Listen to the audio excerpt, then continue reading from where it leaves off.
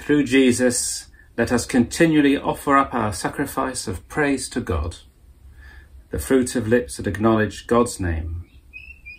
Open our lips, O Lord, and our mouths shall proclaim your praise. Welcome to morning prayer on Friday, and now we'll have the song of Zechariah. Blessed are you, O Lord our God, you have come to your people and set them free.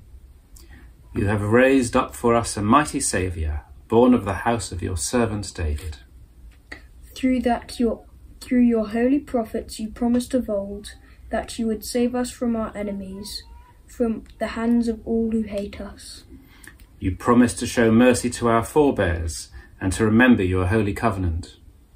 This was the oath you swore to our father Abraham, to set us free from the hands of our enemies.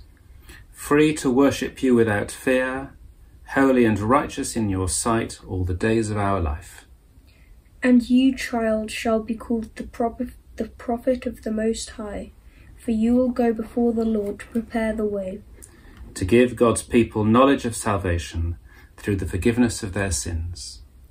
In tender compassion of our God, the dawn from on high shall break upon us, to shine on those who dwell in darkness and the shadow of death, and to guide our feet into the way of peace.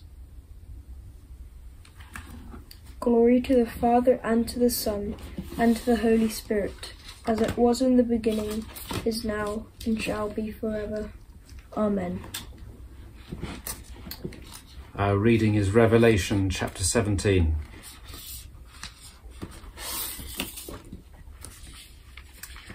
Then one of the 7 angels who had the 7 bowls came and said to me, "Come, I will show you the judgment of the great whore who is seated on many waters, with whom the kings of the earth have committed fornication, and with the wine of those fornication the inhabitants of the earth have become drunk." So he carried me away in the spirit into a wilderness, and I saw a woman sitting on a scarlet beast that was full of blasphemous names, and it had 7 heads and 10 horns. The woman was clothed in purple and scarlet, and adorned with gold and jewels and pearls, holding in her hand a golden cup full of abominations and the impurities of her fornication. And on her forehead was written a name, a mystery: Babylon the Great, mother of whores and of earth's abominations.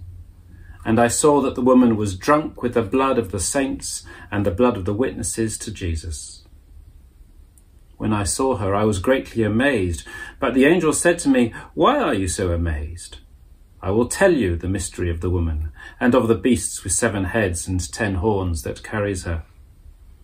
The beast that you saw was, and is not, and is about to ascend from the bottomless pit and go to destruction. And the inhabitants of the earth, whose names have not been written in the book of life from the foundation of the world, will be amazed when they see the beast, because it was, and is not, and is to come. This calls for a mind that has wisdom. The 7 heads are 7 mountains on which the woman is seated. Also they are 7 kings, of whom 5 have fallen. 1 is living, and the other has not yet come. And when he comes, he must remain for only a little while. As for the beast that was and is not, it is an 8th, but it belongs to the 7, and it goes to destruction. And the 10 horns that you saw are 10 kings who have not yet received a kingdom, but they are to receive authority as kings for 1 hour, together with the beast. These are united in yielding their power and authority to the beast. They will make war on the Lamb, and the Lamb will conquer them, for he is Lord of lords and King of kings, and those with him are called and chosen and faithful.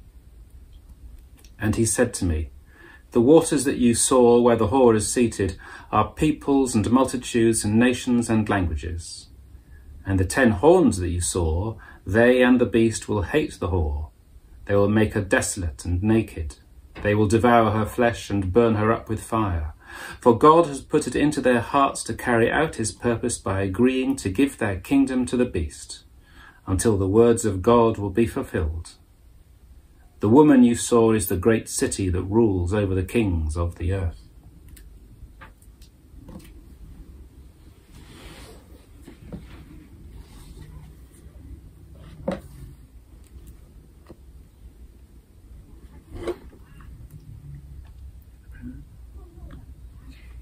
God of mercy, you have given us grace to pray with one heart and one voice.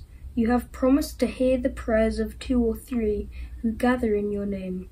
Fulfill now, we pray, the prayers and longings of your people, as we may be best for us and for your kingdom. Grant us in this world to know your truth, and in the world to come to see your glory. Amen. Amen. And together we say the prayer that Christ taught us. Our Father in heaven, hallowed be your name. Your kingdom come, your will be done, on earth as in heaven. Give us today our daily bread. Forgive us our sins, as we forgive those who sin against us. Save us from the time of trial, and deliver us from evil. For the kingdom, the power, and the glory are yours, now and forever. Amen.